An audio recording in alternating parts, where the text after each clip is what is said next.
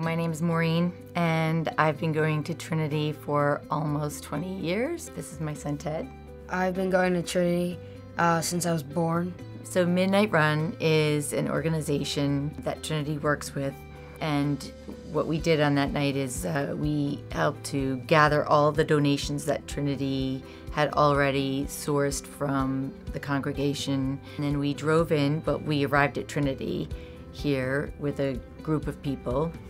And we went in a car caravan and drove into New York City from between Midtown and Harlem, making a few different stops along the way. Heads up was given to people in the homeless community. We didn't think we would really find anyone. The first stop was Midtown. Some people came out of the McDonald's, and there were people coming from around the corners. I don't know, 50 people there. And that was probably our busiest stop of the night. I didn't really know what to expect. I just knew that there was a need, and there was a need among Trinity folks for people to help out and get involved. It was like kind of cool, like how many people we were able to help in like one night. I mean, I just like to get the opportunity to serve, because I feel like I'm so blessed that like I have so many opportunities to do so many things that a lot of people can't even imagine like doing. We have a God who's a God of relationships. Whenever we can serve, I think we strengthen relationships. I think we strengthen them with the people we serve.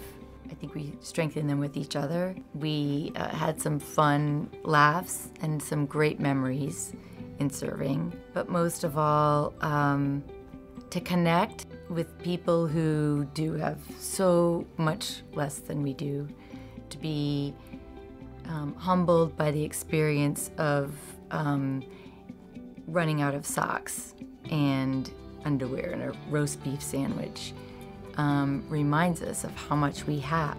Of course, I'd go again.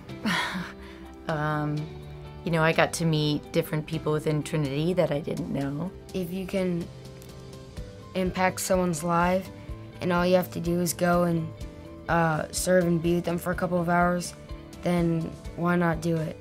And you end up making one person feel like someone cares about them and that they're important to someone.